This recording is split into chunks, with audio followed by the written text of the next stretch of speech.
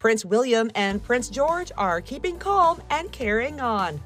The future kings enjoyed their first father-son outing since the Princess of Wales revealed her cancer diagnosis. William and George appeared in good spirits while taking in a soccer match together in Birmingham, England on April 11th, rooting for their beloved Aston Villa team, which has been a reported longtime favorite of Will's.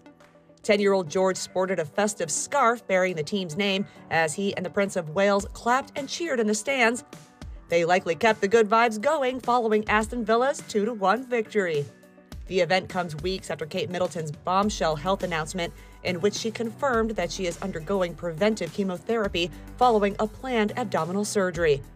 In January, I underwent major abdominal surgery in London, and at the time, it was thought that my condition was non-cancerous.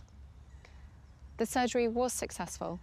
However, tests after the operation found cancer had been present. My medical team therefore advised that I should undergo a course of preventative chemotherapy, and I'm now in the early stages of that treatment. The mom of 3 has refrained from public duties since and was previously confirmed to be recovering at home until at least Easter. George and his siblings, Princess Charlotte and Prince Louis, are currently on spring break. Kate, William, and the kids skipped the royal family's traditional Easter church outing this year, but King Charles and Queen Camilla did attend amid the monarch's own cancer treatment. He previously offered his kind words for the princess, saying in a statement via Buckingham Palace that he is, quote, so proud of Kate for her courage in speaking as she did. Kate's video marked her first time directly addressing the public about her health. The princess's last official appearance was during the family's annual Christmas church outing at Sandringham in December 2023.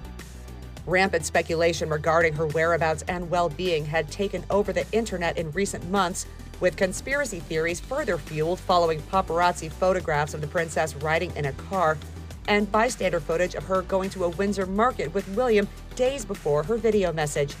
In her statement, the princess reflected on how she and William have prioritized their kids during this challenging time and why they continue to request space as they navigate their next steps. This, of course, came as a huge shock, and William and I have been doing everything we can to process and manage this privately for the sake of our young family. As you can imagine, this has taken time.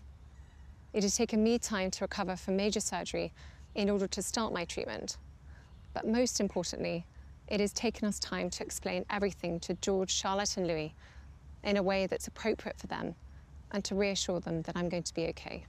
We hope that you'll understand that as a family, we now need some time, space, and privacy while I complete my treatment.